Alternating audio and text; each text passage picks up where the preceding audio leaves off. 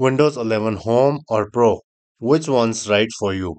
I will show you the real differences live so you can choose with zero confusion. In this quick guide, I will show you the real feature differences, the security tools, whether it matters for gaming, and the price. Before proceeding, make sure you have like and subscribe ITPK and let's get started. Now let's start by confirming both editions. Here on the left you can see I am running Windows 11 Home and on the right I have Windows 11 Pro. You can check this on your system by going to Settings, System, About and then Edition. So what's the difference exactly?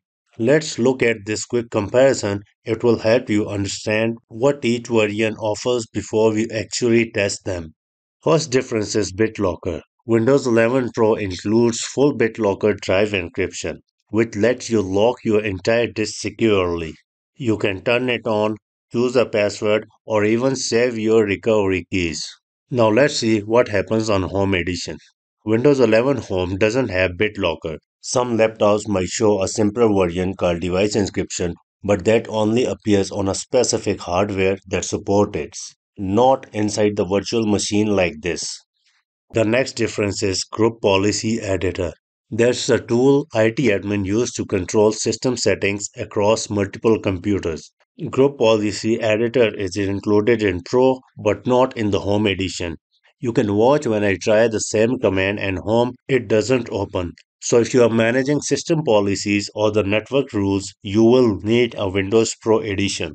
Now the next one is Hyper-V and Windows Sandbox that are built-in virtualization tools and great for testing apps safely. These tools only exist in Windows 11 Pro. If you are using VirtualBox or a VMware, you can still do VMs on home, but you won't have the native Microsoft ones. Windows 11 Pro can act as a remote desktop host, meaning other can connect to your PC. Here, I can toggle enable remote desktop and in Windows Home, that switch doesn't exist. You can only connect to other PCs, not let others to connect yours. Now, what about gaming? Good news is there's no performance difference at all between Windows Home Edition and Pro. They both use the same core system, scheduler, and graphic drivers. So, if you are buying Windows just for gaming, the Home Edition is perfect. Now, here is another key difference that is domain joined. If you are in a school, office, or any business network, this ones matter a lot. Windows 11 Pro can join a company or school domain or connect to Microsoft Entra ID. That's what used to be called Azure AD.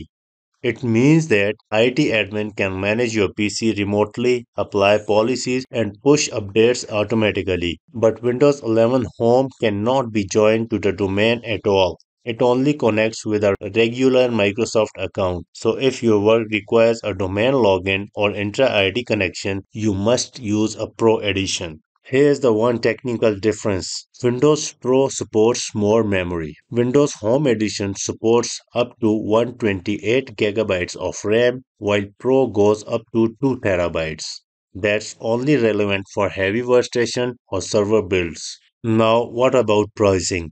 Windows 11 Home costs around $139, while Windows Pro is about $199 from Microsoft. If you already have Home Edition, upgrading to Pro is usually around $99. So now you must be able to decide that which one you should choose. If you are a gamer, student, or regular home user, go with Windows 11 Home. It's lighter, cheaper, and has everything you need. But if you are an IT admin, advanced user, or work in a business with data encryption and remote access needs, just go with Windows 11 Pro.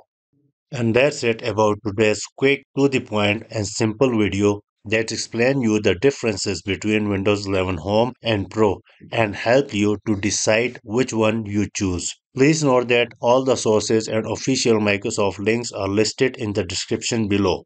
If this video helped you, make sure to like, subscribe, and check out my other Windows tutorial. Thanks for watching, and I will see you in the next one.